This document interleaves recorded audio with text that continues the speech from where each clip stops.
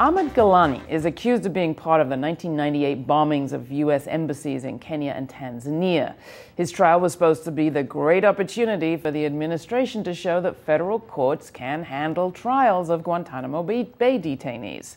Last week, though, federal prosecutors shot that idea kind of to shreds, deciding against appealing a ruling by a trial judge that prohibits a key witness from testifying in the government's case. Where does this leave the Obama pledge to restore the rule of law? Well, the timing couldn't be worse for obvious reasons. But luckily for Obama, Tea Partiers and critics on the right don't shout half as loudly about Big Brother Gitmo-style government as they do about big government healthcare. But come to think of it, why is that? There's a new poll on attitudes towards government, more Big Bad Brother news, and a whole lot more to discuss with our constitutional rights correspondent, Vince Warren of the Center for Constitutional Rights, next. Ahmed Ghailani accused of conspiring with others in the 1998 bombings of U.S. embassies in Tanzania and Kenya. 224 people were killed, including a dozen Americans. Now, last week, a judge banned a key witness from testifying, a man prosecutors say sold explosives to Ghailani. Judge Kaplan ruled today that the Constitution is the rock upon which our nation rests. We could not agree more with the court. This case will be tried upon lawful evidence, not torture, not coercion.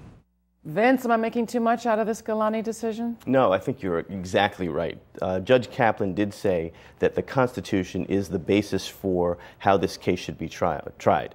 And in fact, what we're looking at now is an opportunity for Mr. Ghailani to be tried based on fair, clean evidence, and not based on evidence obtained by torture and coercion. I mean, that was the point, that the witness was found out about in interrogation of Mr. Ghailani in another country, in a CIA site? Mr. Ghailani had a long trip, part of which was in Guantanamo and part of which was in secret CIA detention. And during his detention, he was severely abused, and there was information that was coerced out of him, allegedly including the name of this person who the government wants to use as a witness. What the judge ruled was that while the case should move forward and can move forward, that the government cannot rely on this witness because his name and information was gotten through illegal means. So there may not be problems except for the Obama administration's likelihood of getting a conviction. Well, we have to put this in perspective. The government can try cases in a lot of different ways. I think what it's going to do is it's going to make it more difficult, and it might take them a little bit longer to put this evidence forward, but I don't think that they're giving up on putting this evidence into play. I just think that they need to do it in a way that comports with the law. Last time we talked with you, we were talking about the case of the man detained when he was 15, Omar Khadr. What's the status of that case? Omar Khadr, the case is moving forward, and I think similar to what we're seeing in the Ghailani case is that we're dealing with these very key questions about what's the proper venue for these cases to move forward in. Here we have Ghailani's case that's moving forward, the first case going in federal trials, and we have Omar Khadr's case, the first child soldier that's being brought before a tribunal in over 40 years. And so there's a tremendous contrast, but I think what we can see is that the government and the courts are taking very seriously the idea of how to use coerced evidence in proving the government's And then case. some people are taking seriously how to use courts, including somebody who claims they were tortured by the U.S. at Guantanamo Bay. That case is coming to trial. Will it come to trial soon? Well, there's a case that was recently filed on behalf of a man named Aljanko, who was a Syrian person, and he has a very interesting journey as well. He was someone that was captured, I believe, in 2000 or 2001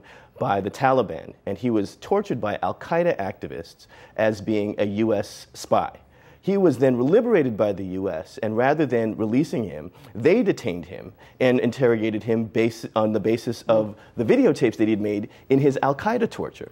And then he was held in Guantanamo from 2002 till he was released in 2009. Now, when he was released in 2009, a judge actually released him because of the habeas corpus case that he filed. So he is the first person that was released after a judge said he had no business being detained, and now he is in another country and he's filing a damages action for compensation for his abuse that happened under U.S. forces. All right, so a lot to keep you busy on the Guantanamo and torture front. Let's talk a little bit more broadly for a minute. You've got the former vice president, Dick Cheney, emerging from I don't know how many heart operations, but the last one, being interviewed at a business forum by his wife, Lynn Cheney. And among other things, saying his biggest fear now is a terrorist with a nuke, and rehashing the old line of how all of these anti-terror measures put in place by his administration and continued by Obama have kept this country safe. Of course it gets headlines, because everything he says gets headlines.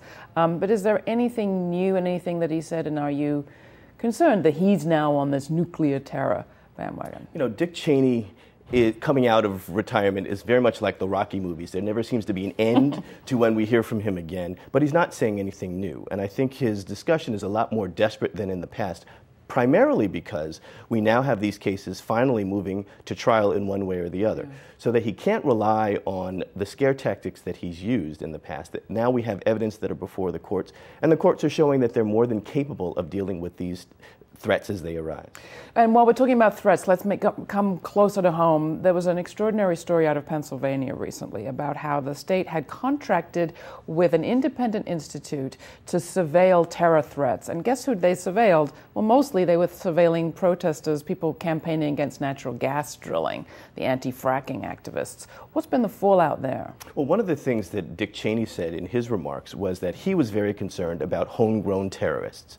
And what we see in the Pennsylvania situation is now we have the Pennsylvania government that is working with private contractors to begin to surveil and infiltrate political movements. There is nothing illegal about protesting gas fracking and other environmental disasters. And now we have private contractors that are determining for the government who is dangerous and who is not. This is precisely the thing, and this flows from the Bush-Cheney era of trying to get the government more deeply into private conduct and horribly into dissent. This is what we're seeing. We're seeing the death of dissent through these type of... Well, and one of the reasons that I love to bring you on is because you remind me there are people of the progressive bent who are talking about this stuff. Because if you watched the election campaigns, you would think that the only people talking about big government were on the right, and the only big government they're talking about has something to do with health care. Here's the only guy I could find recently talking about the case that you've been raising around the government's right to assassinate Americans. Ron Paul on MSNBC. Take a look. It depends on what people believe. If you have term limits and people come in and they believe the same ideas about big government and big war and violation of our civil liberties and torture and assassinations, you bring those people in after term limits, you haven't changed anything. Is Ron Paul in Texas the only guy talking about this on the campaign trail? Well, apparently so. The Democrats seem to be running away from the big government issue.